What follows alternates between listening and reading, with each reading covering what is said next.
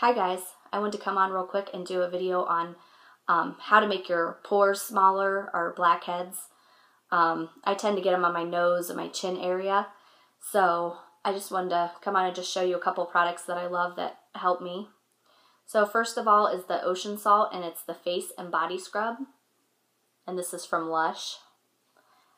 Let me show you without spilling it, kind of what's inside of it, what it looks like. This one is made up of coarse and fine sea salt scrub with organic lime juice to brighten and avocado butter to soften. So yeah, first scrub your face, and I highly recommend this. Then next is a pore strip. Now, Biore is my favorite type of pore strip, but any kind of pore strip will do. They have some at Acme or Marshall's. This one I might have got from Marshall's or TJ Maxx. It's called the Balia Charcoal Nose Strip. And you just wet your face and then just put it on your nose or your chin or wherever you want to get rid of your blackheads or pores.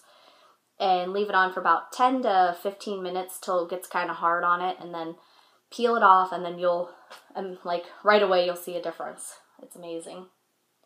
Then next, I like the Pore Professional by Benefit. Sorry, I think I'm getting sick. But by Benefit, this one's a really good product. It's just kind of matches kind of like a skin tone. I don't know if I can get this out. Kind of like, just like your skin tone, and you just kind of blot it on your chin or your nose or something. And it just really helps with your pores. And then I also like the L'Oreal Revitalift Miracle Blur.